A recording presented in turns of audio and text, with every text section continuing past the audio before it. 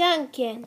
Duncan was brought in as a spare engine after Peter Sam's accident with the slate trucks at the quarry. He was bouncy, rude, and bad-tempered, all of the ingredients required for a disaster. His tendency to rock and roll caused him to have an accident in one of the tunnels on the Swirl Railway when he first arrived. Duncan complained that the tunnel wasn't big enough, but the driver protested that it was Duncan's own fault for being so boisterous. His behavior improved very little afterward, and he came off the rails again on a rough patch, which Rusty had warned him about, but Duncan dismissed because he didn't need smelly diesels telling him what to do. Duncan learned sense for a while and began to respect Rusty, but as soon as the pressure became too much again, Duncan slipped back to his old ways. Once he felt so overworked that he took a defiant stand against his driver, firemen, and passengers when he stopped right in the middle of the viaduct and refused to move. Swirl had to move him and haul his train down the line again, where the passengers complained furiously to the crew. Swirl then told Duncan about Rheneas and how he saved the railway, reminding him firmly that the passengers were very important and they were vital to the survival of the line.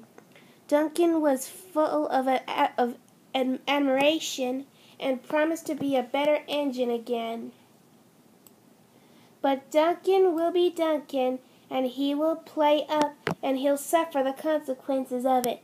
When he teased Peter Sam for losing his trucks on a hill, the driver and fireman played a trick on Duncan, making him think that the old iron bridge crossing the swamps was haunted, after Rusty told him a spooky story.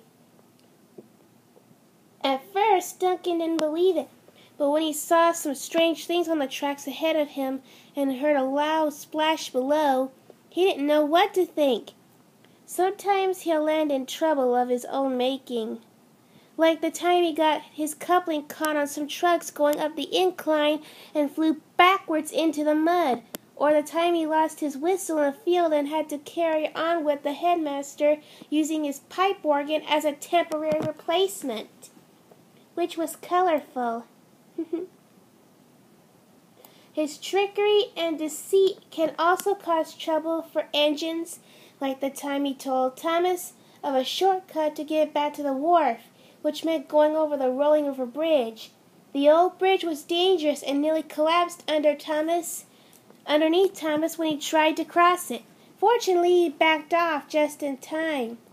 Duncan usually takes the Thing Controller's children on the tour of the railway for their birthday each year, but one year he decided to give them a trip in a hot air balloon instead, which Duncan did everything he could to get rid of until it floated away and struck the Thing Controller's weather vane, ripping the material.